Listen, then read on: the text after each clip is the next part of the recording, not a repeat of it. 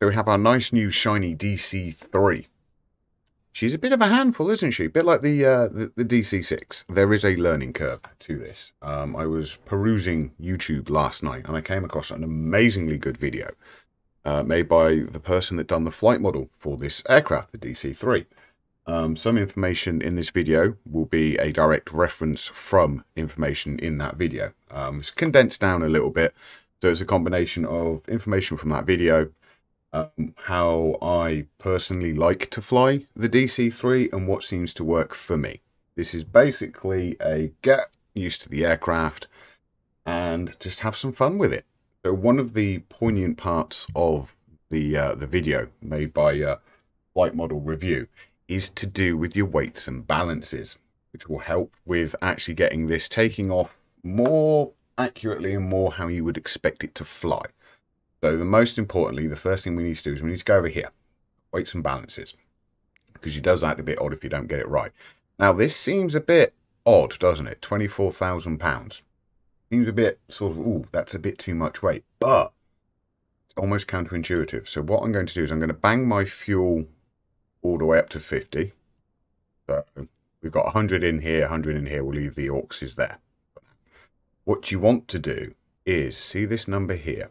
We want to get as close as damn it to that number. We want to get to £26,200. If we move our slider, there you go, £26,220. Now we need to adjust our center of gravity to 25.5 degrees, which is over here. You move your slider. Now, one thing you need to be aware of is if you do this in your pre-flight menu, when you're in the world, when you pick your live settings and so on and so forth, if you do that there, you will still have to do it in sim because it will still play around with this. It will move it somewhere else. Last time I done it, it came out at 26 something odd. It was out. You do it in sim. That's the easiest way to do it because then you know it's set and correct. And this will actually mean that the aircraft takes off more akin to what it should be taking off like. It's not necessarily going to do the skyrocket and murder duck you. It's well worth noting. So get your center of gravities correct. I did try setting it to 0 and that had mixed results. That was almost on the far end of the equation. But anywho, I digress. So what we'll do as well is now while we're here, we may as well get the plane started, right? So I've got to remember how to do this myself. I've only done it a few times. Now, if I remember rightly, technically you turn on ground power, even though we don't have ground power available because of that Cedar Mountain. We need to make sure that our mixtures are full and rich. Full and rich. Prop is full forward, and crack our throttles. Okay, so just a little bit of a crack on the throttle. Parking brake is on. Just double check. Yep, parking brake is on. Fuel selectors. We need to go over here. And we need to go left main. Left main, there we go. Left main. And right main. Next spot is just over there. So left main, right main. So we've got fuel. We've got mixture. We've got prop. We've got throttle. Let's just reset my view. Go back to the normal one. Now, what we need to do now is we're going to start with our left engine. What I'm going to do is I'm going to put the booster pump on for the left engine, the engine prime for the left engine. This switch goes up, and this is what threw me. So that's now up. Now set the energizer, which is basically a big whack-off flywheel, to the left-hand engine. Wait a second or two. Now that's doing it. We go over here, make sure our mags are both set. Need our magnetos. So that's giving us time to let the flywheel spool. Now we mesh the flywheel, and all being well, if I've done this right, it should start.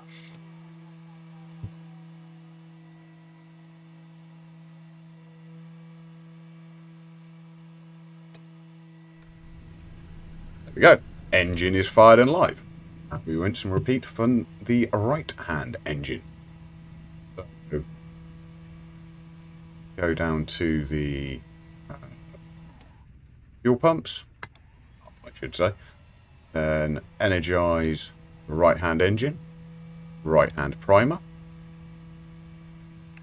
Set mags to both. So this is giving us time for the flywheel to spool up. And then we hit mesh.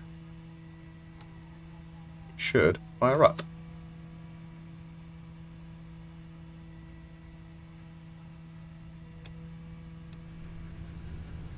Engine start on right hand engine. Right. Now we need to do our cowl flaps. Let's just get those open so we don't cook the engines.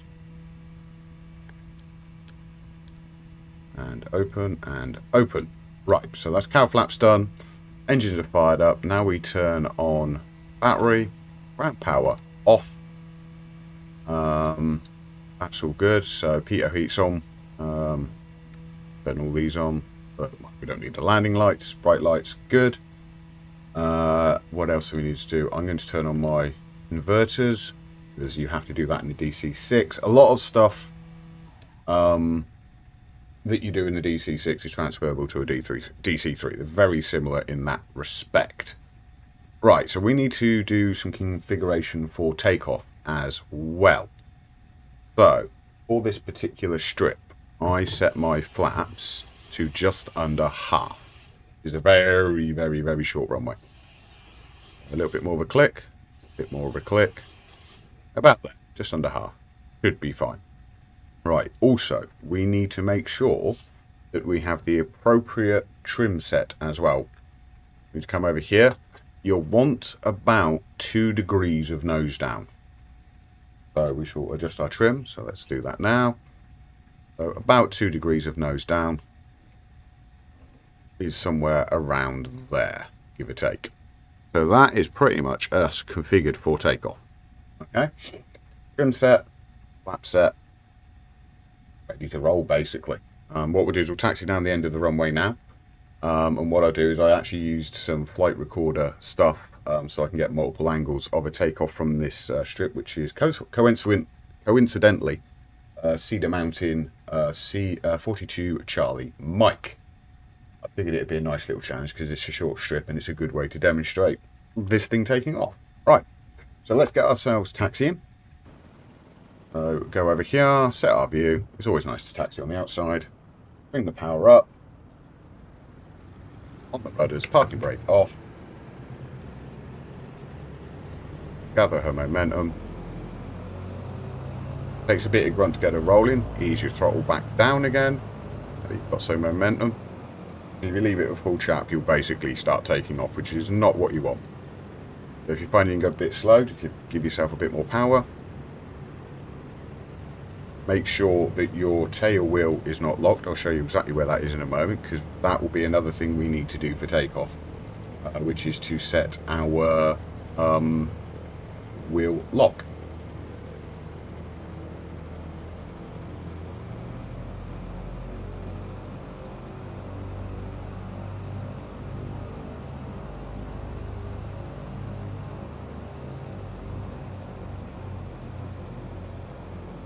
Now you can get this thing to turn on an absolute dime if you're crafted, with a combination of oppositional toe brake and rudder. So do a little bit of right hand toe brake, full left hand rudder,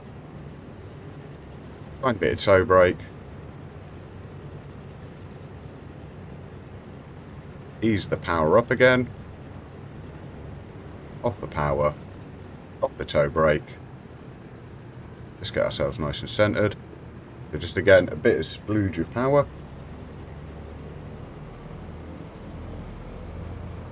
Just get the momentum back to idle.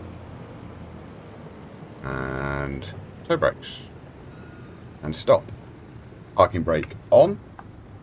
Now, before takeoff as well, one thing you want to do, which will help you, is you want to come all the way down here and put your tail wheel lock on. This will help stop your tail from fishtailing around behind you when you're trying to use your rudders to correct the aircraft, because it will step up onto its front wheels. And when you get it onto the front wheels, you've then got to juggle the aircraft, because it's only balancing on these front two. So your aileron and rudder inputs are quite important, and it will tug and pull to each side. However, now that we know this, We can then go to jump to the video now, where we do a takeoff, and I'll show you it from different angles. As you gain speed down the runway, the tail will actually start to lift up, and the weight of the aircraft will then move onto the forward to front landing gear. As it does that, you're going to have to balance with aileron and rudder to try and keep it going down the center of the runway. As the aircraft lifts, the nose will come up, and then it will drop as well as you come to level flight. Bearing in mind you've also got your trim settings, so you've got to be fairly quick on catching that as well.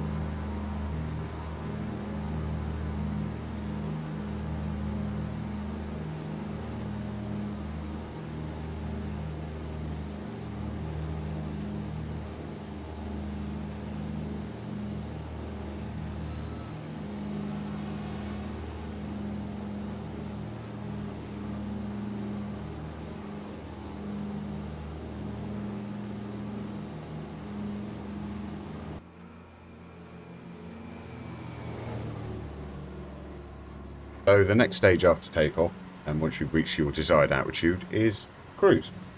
Now, what I found is a nice setting for a good cruise and relatively easy trim is about 30 manifold pressure and about 2400 RPM, which will give you approximately 170 miles an hour.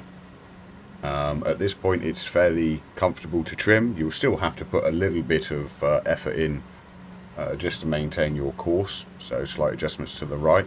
But at 170 miles ish, thereabouts, we're fairly comfortable. We're holding altitude. The aircraft is nice and stable, got a good amount of fuel burn, so we can do some nice long distance, and it's fairly chilled out.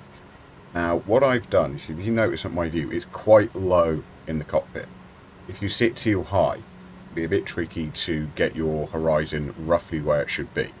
So I've put myself a little bit lower. One of the things I use as a reference point is this part of the compass here, or this here, this hinge here. These are some nice reference points you can use to get your flight window correct, and helps you trim the aircraft out. Depending on your temperatures outside, depends what you want to do with your cowl flaps. Mine are currently sat in the open position, and if we look, we're not doing too bad temperatures wise. I'm not entirely sure if this is working 100% correctly or it's not hugely affected. I don't know yet. I'd have to play around with it again. We're just covering the basics of how to get this thing singing and how to get it cruising, and just having a laugh and a relaxing flight. The best way to enjoy these sort of planes.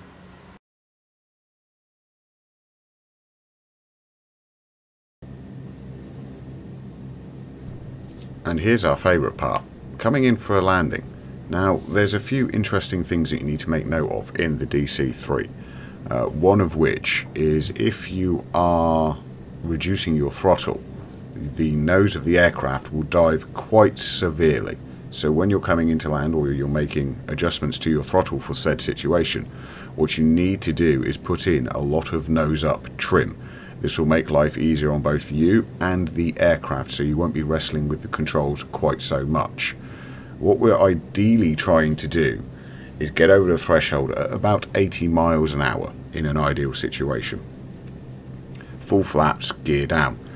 And it's quite a flat landing profile in this aircraft, because what we're going to try and do is get the front two gear down and balance on those. You'll see later on in this video that it is not as easy as it looks, and I do skid around on the runway somewhat.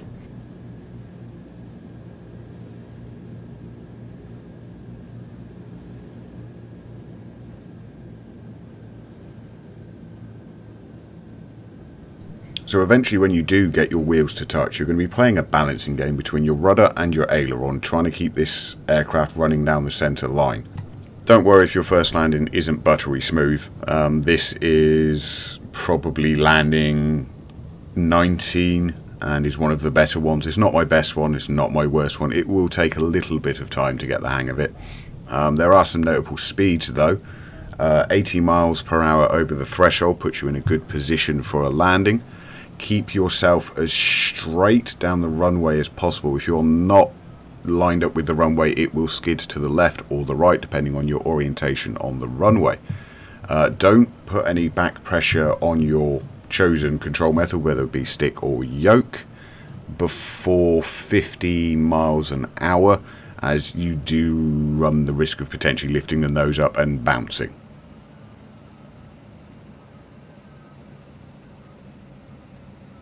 Thank you for watching. Hopefully this has helped you a little bit with the DC-3. Go and check the flight model review YouTube video on the DC-3. There is so much information there. It is really worth a watch. Take care, fly safe, and good luck with your DC-3. Buttery smooth landings. Bye.